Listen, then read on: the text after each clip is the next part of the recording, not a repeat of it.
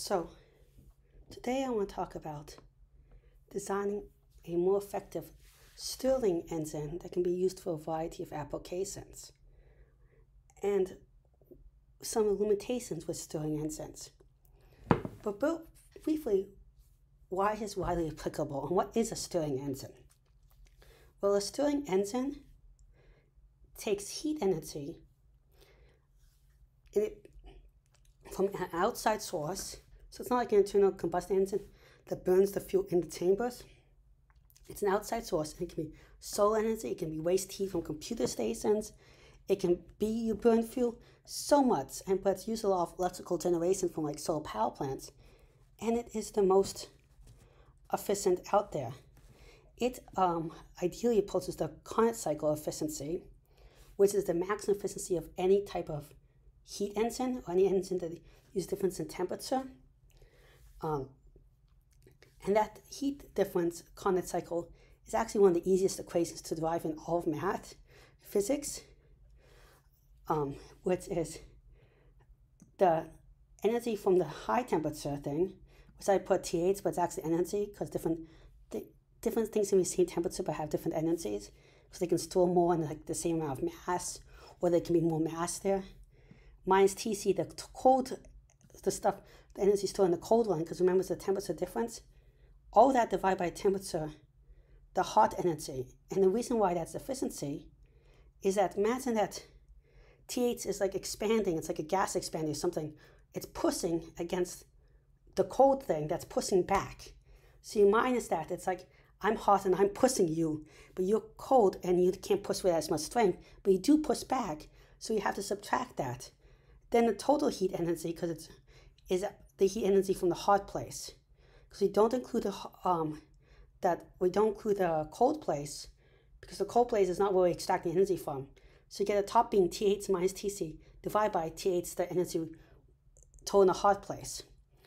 That also gives us a limit if we just simplify the fraction as 1 minus the fraction of Tc divided by Th, meaning that the hotter something gets, a lot more efficient it becomes. And the colder the other side gets, the more efficient it becomes.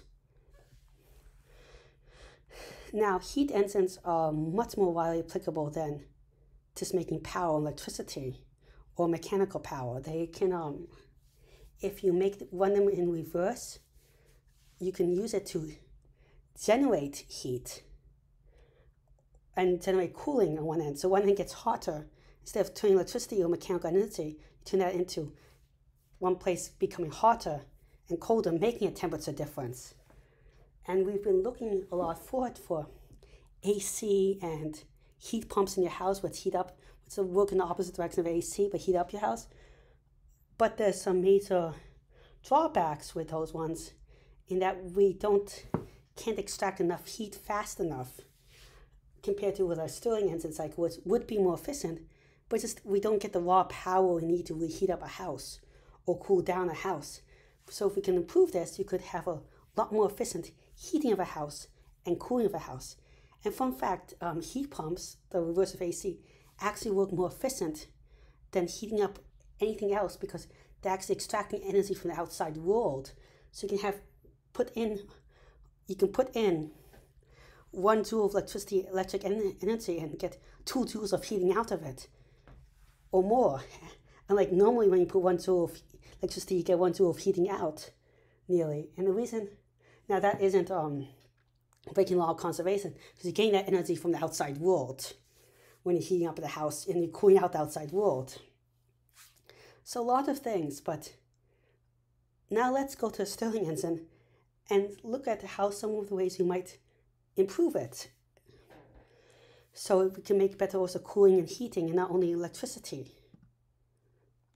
Well, right now, electricity from like heat engines are going to still be with solar thermal or geothermal. Oftentimes, so it is practical. Well, how does a stirling engine work? The typical ones, and I saw a couple pictures here, there's many different ones. So these are just a couple on the Wikipedia page.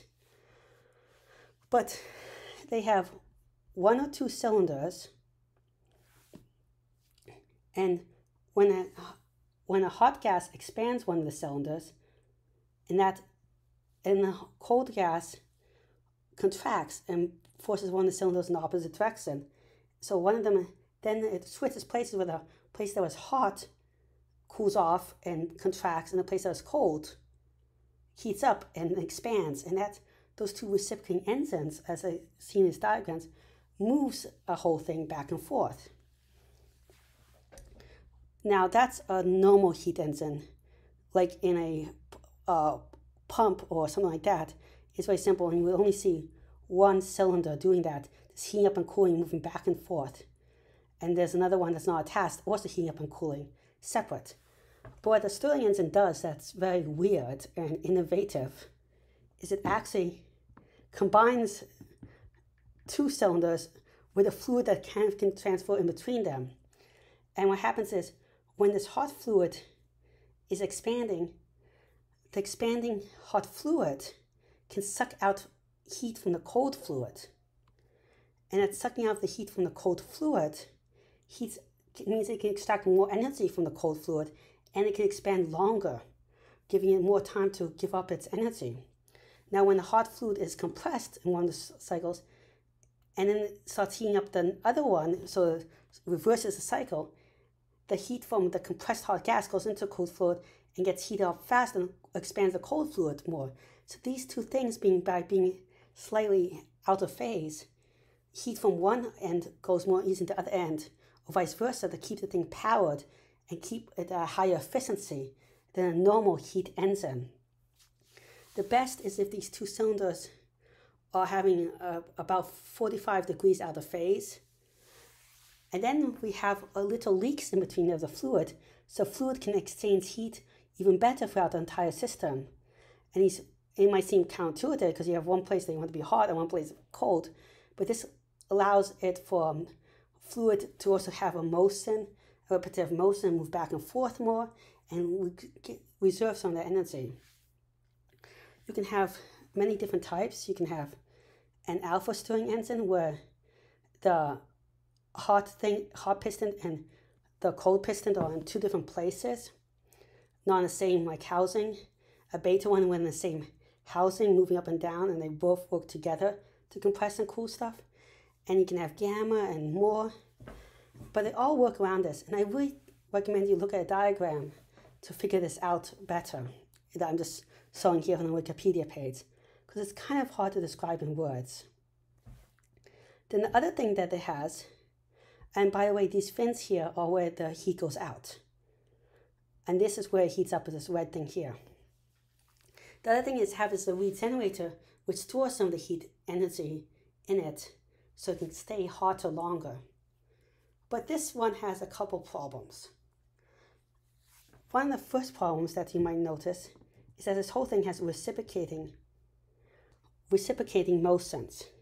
Now, reciprocating motions is not the most ideal because your heavy mass has to change direction and it has momentum. So that causes some energy loss there because it just has to go up and then it has to go down and up and down, compared to a circular motion where it's always in the same direction.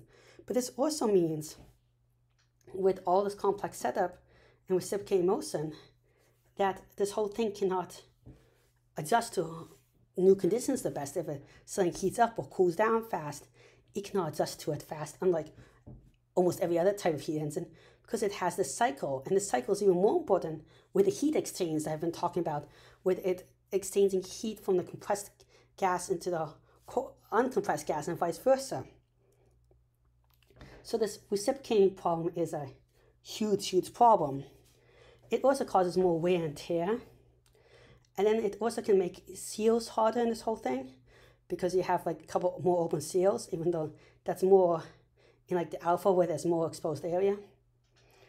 It can lead to vibrations, and also to turn into a circular motion or other motions, you have to have more moving parts, and that's more moving parts means more friction. An alternative engine that we have not really looked into too much for many reasons. We haven't looked into it for external heat engines like the Stirling engine, where the heat source is outside, not inside, is a rotary one.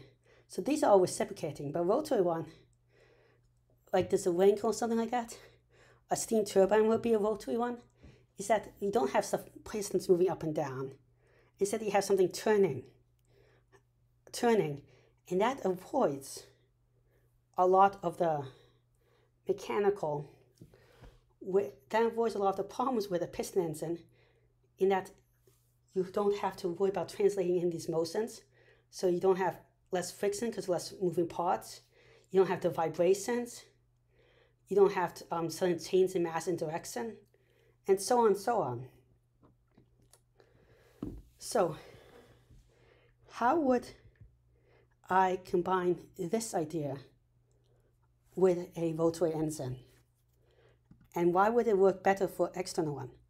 Well, very simple. Let's just imagine an oblong shape.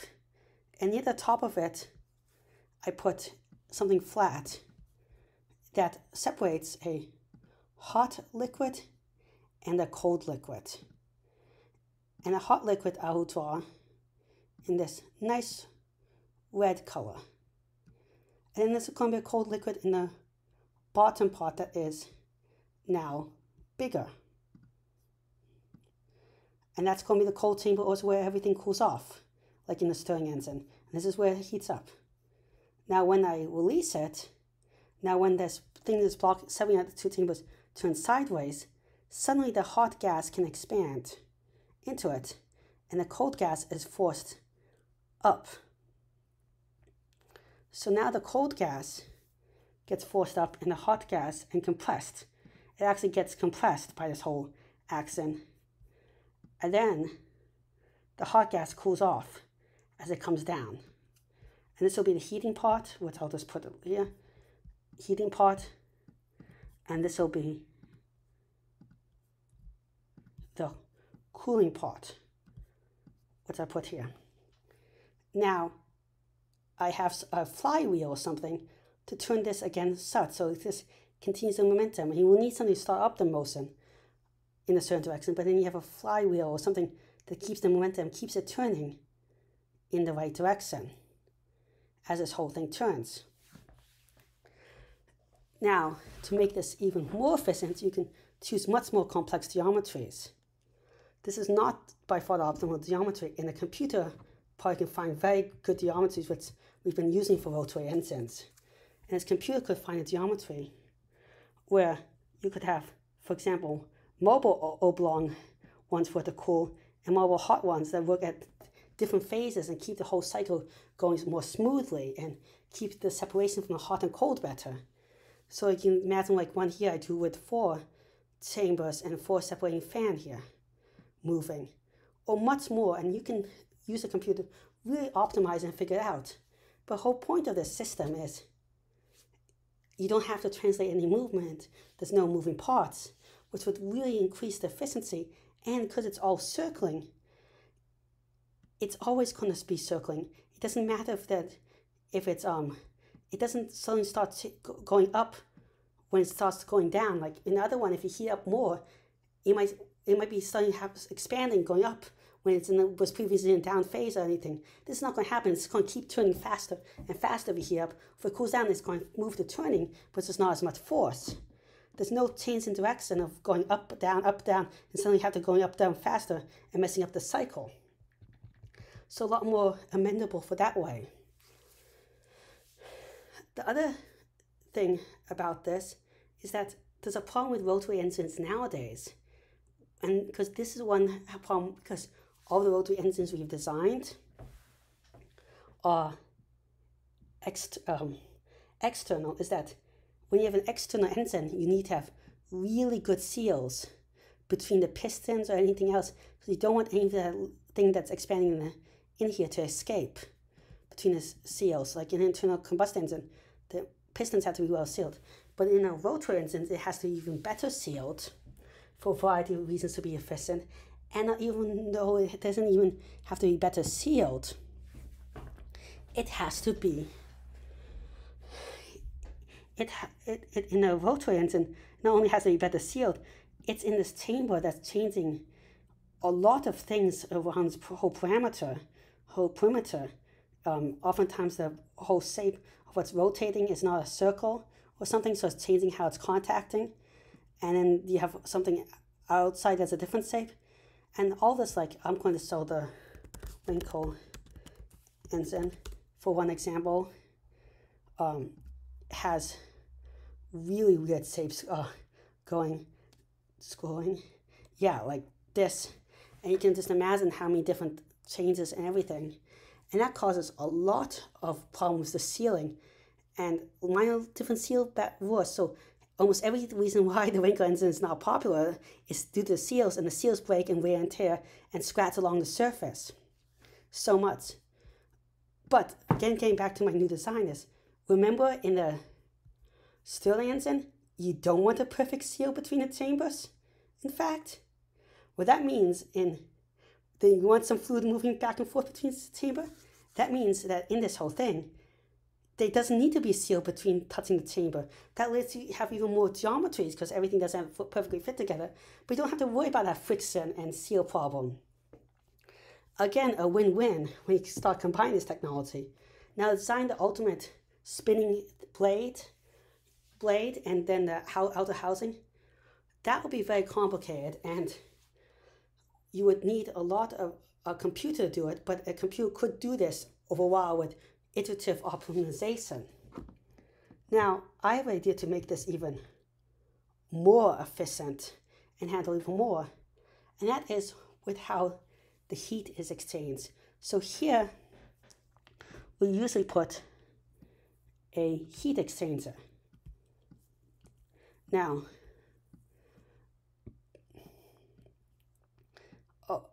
one more thing I want to say. A heat exchanger can be like a lot of bulbs or something over here that gives off heat. Now, the heat exchanger is actually the cold thing, so I sort of put it down here in the bottom, cold, and that gives off the heat. This is also going to be my trick for keeping this more efficient and getting some heat, is that can be a thermoacoustic stirling engine, which has no moving parts, and instead generates a sound wave. Now, a thermoacoustic engine, how it kind of works, and there's ways to make it just a lot more efficient, but the simplest one is you have a bunch of plates, metal plates, and then you heat up one end and cool them, and then you have a resonance chamber. Now, something cold comes in, gets to the hot part, and the hot part, it expands, then gets to the part where it cools off again and swings. And if you have resonance, you have this thing, gas expanding and shrinking. And that can create a sound wave, like compression and decompression. But you need to have always resonance phenomena happening so it actually builds up and doesn't stay in one place and cause vibrations along the whole thing. Because these vibrations are a lot smaller than pistons moving or something, because they can be orders less than a millimeter. And then they also, because you can have multiple different frequencies and stuff vibrate multiple different frequencies well, you can adjust it for different heat outflows more in a lot faster. You can also recover energy from stuff moving.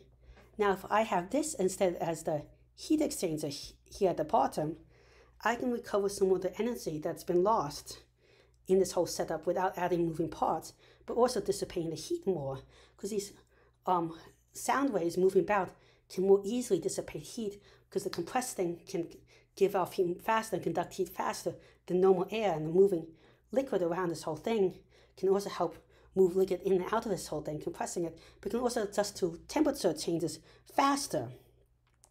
And this resonance phenomenon can build sound waves that travel throughout this whole entire device and actually help spin it. And if they're not used to spin the device, most of that sound wave is used instead just to heat up, and it returns back to heat to power this whole engine again. So very little will be wasted if designed properly. So you can add the fins down there. Another advantage of this whole road setup is because it's rotating within the case and everything, you can have a case that's very thick throughout. Unlike a piston engine where you don't want to make the piston too thick, because if you make the piston too thick, you have to move a heavy mass. Now, by making this whole thing thicker, you can make it more durable. And a more durable thing could have potentially be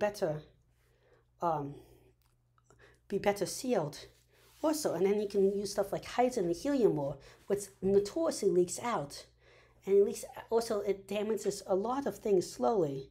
Hydrogen especially, because hydrogen, it's not a fast degradation, it's not like an acid or something, but hydrogen is so small that it can fit in between the atoms of some metals slowly, and slowly cause it to corrode and everything. This happens with all forms of steel and iron alloys, titanium alloys, even copper alloys. It's slow but important phenomenon.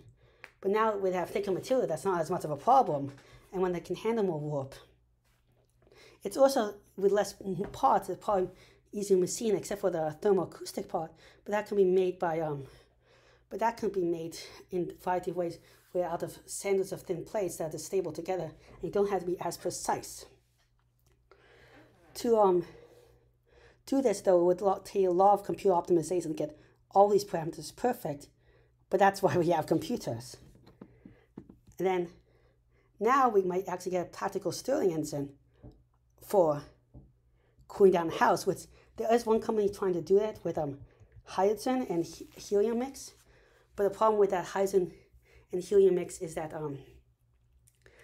hydrogen, again, is corrosive, but it's probably, hydrogen and helium are probably one of the best efficiency-wise, but they don't carry much power per molecule, so you need to have a very, very big thing. But this could comparatively pack more power for a small thing and get rid of heat faster with the thermoacoustic part, so you can maybe make hydrogen and helium more practical. The reason why hydrogen and helium is such a good cooling is that it's the most ideal gas, the two of the most ideal gas and lightweight gas. And whenever something like phase changing things like water to steam, yes, there's a lot of power there, but you lose some of the power with just changing it from water, liquid to gas. You lose some of the power. When you have anything that's not an ideal gas and expanding, you lose some of it breaking bonds and other things. And with an ideal gas, it expands nicely, and also the expansion is a nice set order of linear. Other things don't expand linearly, so that falls off the phases and everything, and makes the engine design a lot more complicated if you want the ideal one, or impossible to get ideal, because it's not expanding in the right way. Hydrogen and helium are the closest two things to ideal gas. However, the problems with helium is safe.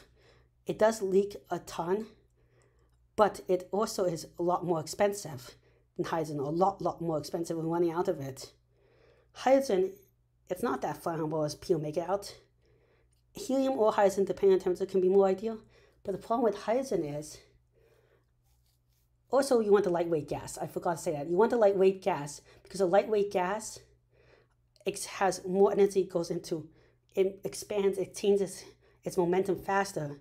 Remember mv, momentum, mass times velocity? It changes momentum faster, so it can expand faster and contract faster and respond faster, which makes it more ideal and more efficient.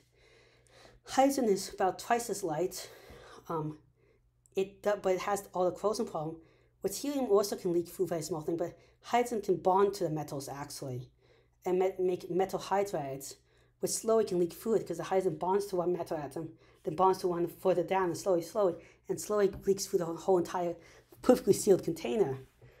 So the hydrogen has that bigger problem. I think a combination of hydrogen and helium actually might be more ideal, because helium would disrupt hydrogen is more ideal in some cases and is lighter weight, but helium would disrupt the molecular bonds between the hydrogen, and it would reduce the price of pure helium, and it would also reduce the corrosion rate. But that's a later idea. So this is just all my ideas, just blobbing about it. And there could be so many more improvements, better heat exchangers and stuff, but this could revolutionize heat pumping, cooling, and just also energy generation. Well, thank you very much for listening. Please like and subscribe. It really helps the channel out. I'm trying to reach 1,000 subscribers in a year and 4,000 watch hours, which is really hard, but with your help, I think you can do it. Also, if any of these were future videos, comments, or suggestions, please leave in the comment section below. Again, thank you very much. Goodbye.